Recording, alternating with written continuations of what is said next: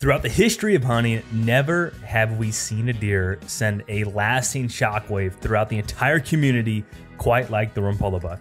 Splitting the industry in half and creating more questions than answers, this infamous buck sits center stage when it comes to the most controversial whitetails ever to surface. The story begins in Traverse County, Michigan, an area that is not known for large deer, but home to some exceptional hunters who accept the challenge that comes with northern Michigan.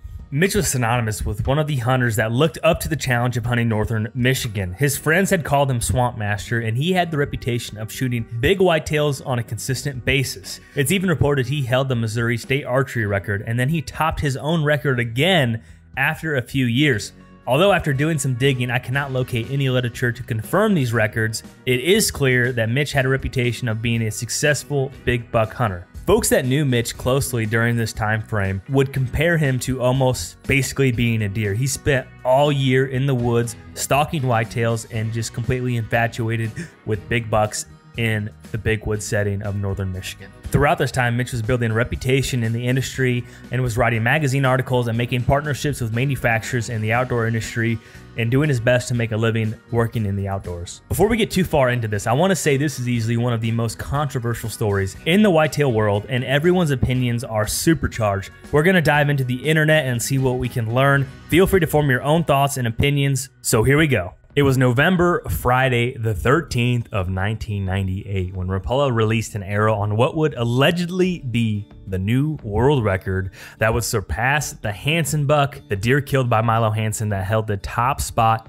at the time only a few years prior. Its rack allegedly scored 220 6/8 inches typical and would net 216 5/8 inches, making it the largest typical of all time if entered and accepted in any record-keeping organization. Rompola said he hunted the deer for 3 years prior to killing it, and also stated that he had actually missed the deer about a week before. When he shot the deer, he knew it was a good shot, but he elected to go home and get the video camera. He proceeded to then record the recovery. The news slowly got out that a new potential world record was shot, but the story quickly got momentum. With 3 years of history, you'd think there'd be some additional documentation about the buck, and you're right, we're gonna get to that later. Jumping right into the post-recovery of this buck, one of the most forgotten sources in the Rompola buck story was another man who saw the buck, Bill Bailey of Honor, Michigan. At the time, Bailey was an 18-year veteran conservation officer with the Grand Traverse Band of Ottawa and Chippewa Indians. In the December 6, 1998 issue of the Traverse City Record Eagle, Bailey told staff writer Bill O'Brien that he took several family members to see the Rompola buck. "I saw the deer. I saw it closely," Bailey told O'Brien. "I handled the deer." He added that there was no questionable open doors with it. Bailey also discounted rumors that Rompola somehow attached the rack to the animal. "Ridiculous," he said. "Something like that would be pretty easy to tell." According to the first Deer and Deer Hunting article, 3 official antler scorers put their hands on the Rompola buck's rack, and all 3 declared it was the 100% legit rack. Gary Berger, 59 from Michigan, was an official scorer of Boone & Crockett and Pope & Young, and Moore, with decades of recording experience at this point, was joined by Lee Holbrook and Al Brown, who they themselves were not new to scoring bucks of this stature, spent over 2 hours examining and scoring the Rompola buck. They concluded after much deliberation that not only was it legit, but it was larger than the Milo Hansen buck, which was the largest buck at the time ever documented. The rack was very impressive the first time I saw it, and nothing has changed the second time I saw it. Berger told Deer and Deer Hunting in 1999, "I saw the skull plate and how the antlers attach to the skull. I've seen a lot of skull plates and a lot of horns attached to skull plates. Everything looked real to me, and I know some Michigan DNR people have seen it. A lot of people saw it after he killed it. I felt it. I inspected it. It's real." Even though it was believed to be real by the scorers, this rack was never entered into any record book, though in early 1999 it was scored 216 5/8 net inches on behalf of the commemorative Bucks of Michigan. What made the lack of entry into the CBM curious was that Mitch had previously served as the club's scoring chairman. But not everyone had a similar experience on the following events after this alleged giant Michigan typical was shot. Gordon Whittington, the former editor of North American Whitetail, and who's also a very well-known expert who has covered some of the most historic bucks to ever known to exist, had this to share. As the story got out, hunters everywhere wanted to know more, but after the initial flurry of information, details were even harder to come by. It was less than a week after he reported the kill, Mitch got an unlisted phone number and dropped out of sight. Why that was is unclear. All right, now let's look at some of the information that Gordon shared directly on his research on North American whitetail, titled Rumor versus Reality. Gordon stated, "Am I claiming the Rompola buck is real? No. And why not? He has 3 reasons. The rack didn't look real to him.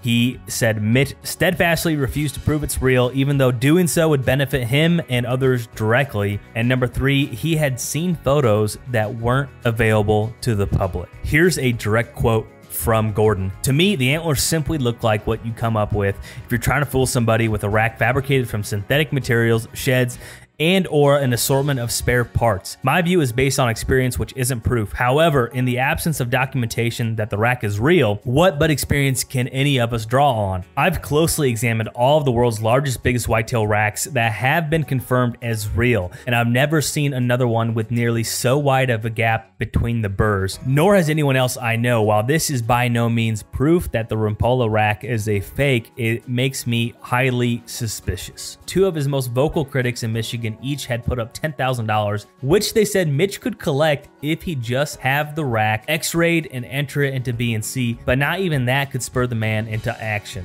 Gordon also states, "When we combine these questions with the fact that the measurers couldn't see the underside of the skull plate, it was on a nearly finished shoulder mount at the time of scoring," which Gordon states, "I'm even more leery. I've talked to all 3 measurers and believe each is honest and knows how to score a rack. However, I have this nagging fear they weren't given a full opportunity to verify the rack's authenticity." Now, as we mentioned, Mitch had 3 years of history of the buck, and he did have photo images of the buck. Gordon had the opportunity to see photos that haven't publicly been circulated, and it'd be perplexing if they'd surface today. Gordon stated, "When I saw the field photo of the deer, the view began to change. Again, it just didn't look right. Plus, I no longer could contact Mitch. That in itself was a first for me, though again, it proved utterly nothing. But as much as anything else, I was quite suspicious of 2 live photos of the buck, both of which turned up after the first story broke. Mitch allegedly snapped one of the shots with a 35mm camera a few days before he said he killed the deer. The blurry photo showed the buck from the rear with the head stuck out from behind a tree. A scent dripper also was visible in the photo." Now, as you can imagine, taking a live photo of a 216-inch typical, it's fair to say the photo would be blurry. But Gordon didn't feel like he was looking at a photo of a live deer. The shot had been taken from the only possible angle that would have allowed anyone to explain away the lack of a deer's body in the photo. My impression was that someone had set up a shoulder mount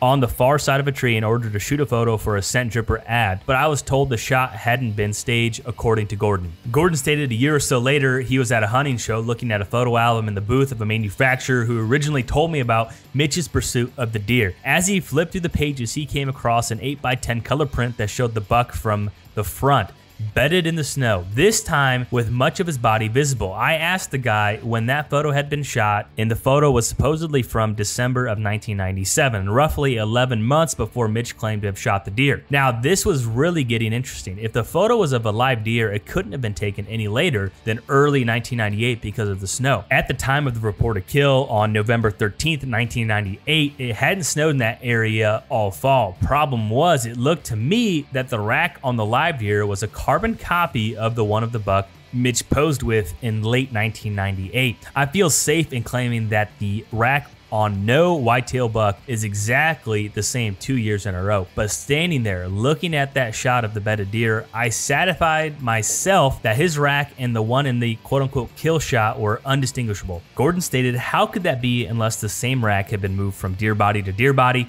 for photo purposes?" He said, "If I'm right, and trust me, I looked over that photo pretty hard, I submit that this is as compelling an argument as any against Mitch's claims." Furthermore, Gordon states, "It goes without saying that video footage of the live deer, which is actually far easier to get than a still photo, particularly in dim light, would have made Mitch's case infinitely stronger." Gordon also states, lacking proof that the Rompola buck was bogus, he said, "I finally just moved on, as many others in the outdoor media has. It seemed there would never be any sort of closure to the story because Mitch kept refusing to remove the clouds of doubt." But in the end, he did make what Gordon believes was a telling move. Milo Hansen's business associate John Butler grew wary of the claims about Michigan's new world record buck. Those claims were making it hard for John to book the Hanson buck display into hunting shows, because many show producers still assumed the Rompola buck was real and bigger than Milo's certified record. Finally, John gave Mitch's camp an ultimatum: prove your deer is real or tell everyone operating on your behalf to quit calling him the world record typical. Faced with the threat of legal action, Mitch quickly signed a settlement in which he agreed not to enter his deer into the B&C record books as long as Milo has the record. Nor, per the agreement, can Mitch refer to his rack as world record. He can't even publicly display it or a replica. It's worth noting that Mitch received no money in return for signing away his right to enter the rack into the B&C. This proves nothing, but I think it bolsters the claim that he didn't have a potential record